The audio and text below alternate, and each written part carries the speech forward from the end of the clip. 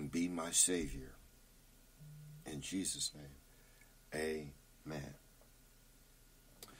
And I believe now that if you prayed that simple prayer, that you are now saved. Now, to complete the process, you need to get involved and become a part of your local church. I go to the Potter's House, so you're always welcome there. And that's at 3220 Lowell Drive in Columbus, Ohio. When you come through the doors, ask for Elder David or Krista March.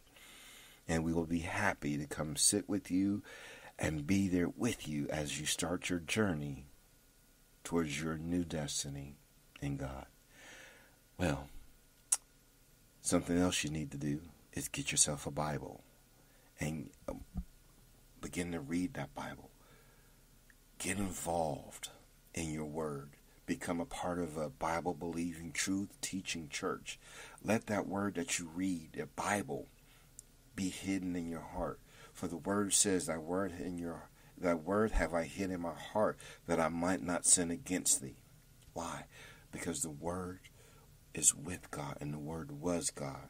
That's how it was in the beginning. And that's in John 1:1. That in the beginning was the word, and the word was with God, and the word was God.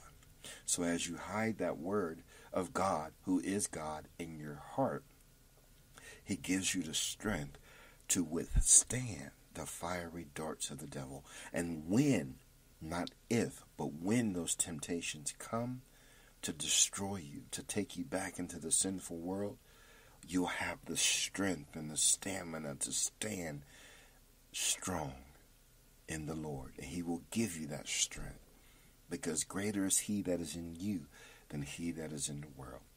That's my time. Thank you for listening.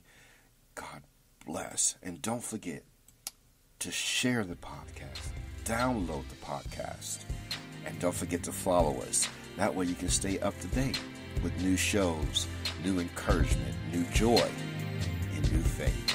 I'm your host, again, David L. March, better known as the Big Brother. Thanks for listening. God loves you, and so do I. Be blessed and have a blessed and awesome day.